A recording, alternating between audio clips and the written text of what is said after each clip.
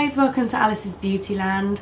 I'm very new to this, so what I thought I would do, instead of doing something particular, I thought I would do a quick guide of what I'm loving at the moment.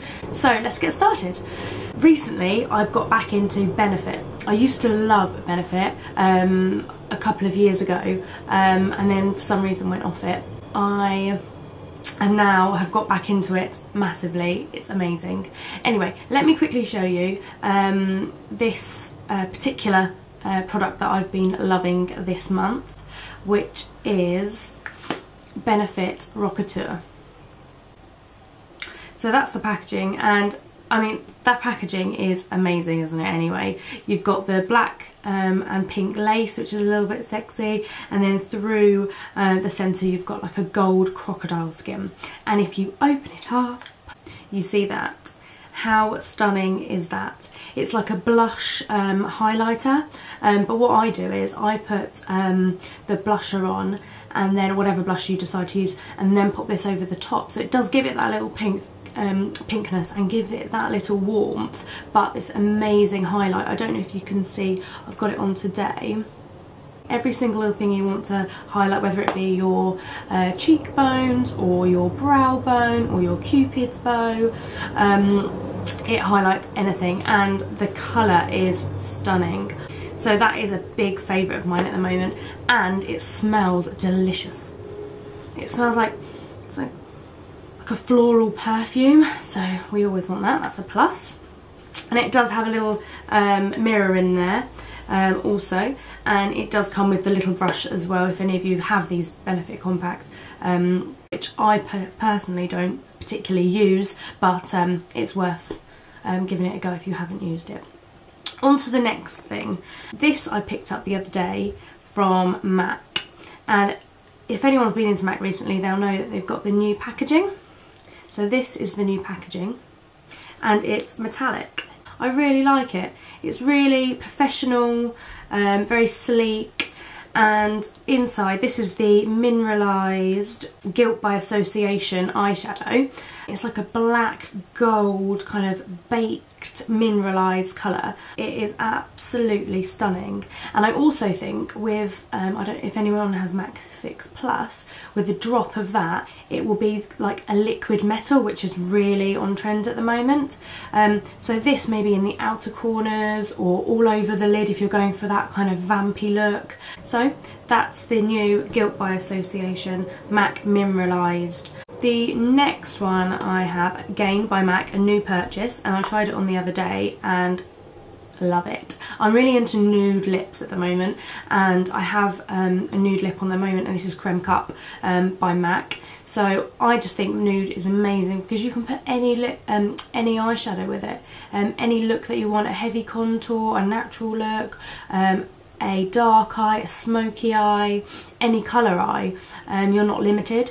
So I picked up another one, and this is called Fleshpot Satin Lipstick by MAC, and it's very smooth, very smooth. I'll show you on the skin, and it comes out actually a bit darker than it looks, and it's just one of those classic amazing nudes that you can run to if you can't be bothered to put any makeup on, just whack a nude lipstick on, or you can put it with a really nice liner. The texture of it as well is really nice. It goes on so well. What I find sometimes is the kind of satiny matte colours, they just crisp up my lips. I don't know if it's just me, but this one is really nice. Maybe put a bit of a balm underneath just to help it stay on. It's really smooth and goes on really nicely, and I think will also suit all skin tones. I mean, I'm quite pale at the moment. I've got a lot I've got some tan on, and I've got obviously makeup on as well, but normally I'm quite pale and I still would run and grab this one. The next one I'm going to talk about is probably not a surprise to anybody. At the moment everyone's talking about it. The Naked 3 Urban Decay palette, and it is just amazing.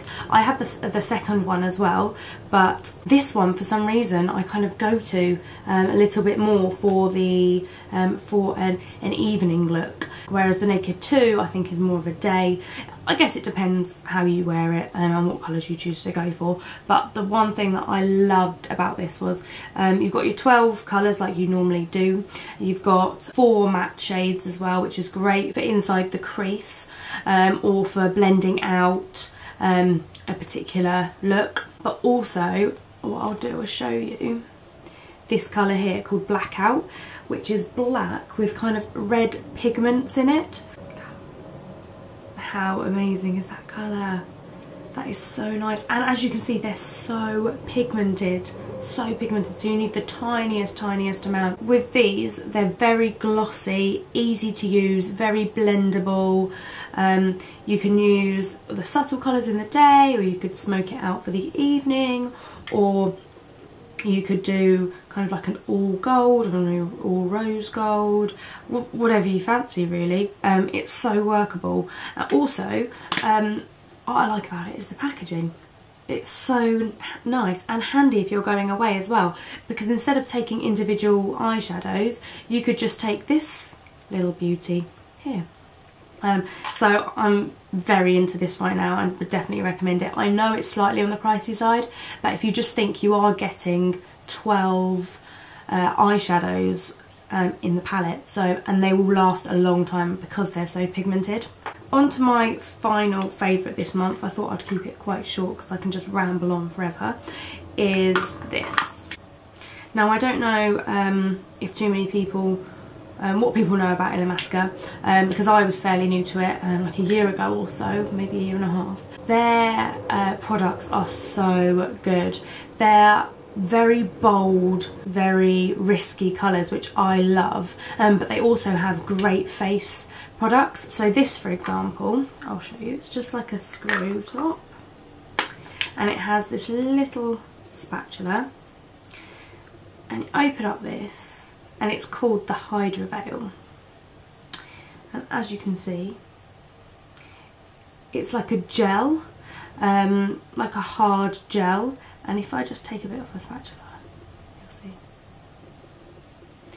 And basically what I do with this, it's called Hydra Veil, so if you suffer with dry skin, which I do, really dry sensitive skin, you put this on before your foundation and it just kind of quenches your face. It masks your face in this kind of like watery gel, and you can literally feel your face kind of sucking all the moisture in from it, and it makes such a great base for your foundation, and it just holds the foundation so long. I put it on generally if I'm going out, say on a weekend, and I know I'm going for a whole day, maybe a lunch or a dinner, and I'll put it on, and I know that if I put it on, I will have my foundation and my makeup on all day.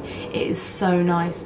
And again, you only need the tiniest amount, so it goes so far. I've had this for a while now, and I use it pretty much every day. They've also got the matte veil out now, which I haven't tried, so that will be quite a good look, as I think going into the full matte look will be really on trend and really popular, so that might be worth trying. I'll give you a first impression on that if I try it as well, and if any of you have tried it and prefer it to the Hydra Veil, just let me know on comment below, because I'm really interested to see what that's like. Also, I've actually just noticed that all of the things I showed you below would make one amazing look. I might do a look on that soon as well, so it'll be more like a kind of rose gold nude shimmery look. So if you guys want to see that, then please subscribe, and hopefully we'll have that up soon. That's everything for today. I wanted to keep it short and sweet, just a little intro about me and a little bit about what I'm liking at the moment. I'm hopefully going to keep uploading a few of these. I'll also do some tutorials, hopefully some Halloween tutorials as well. If you guys like it, give it a thumbs up, and if you have any comments or questions, please do ask below. That's it, I guess. Have a great day, and thanks for watching.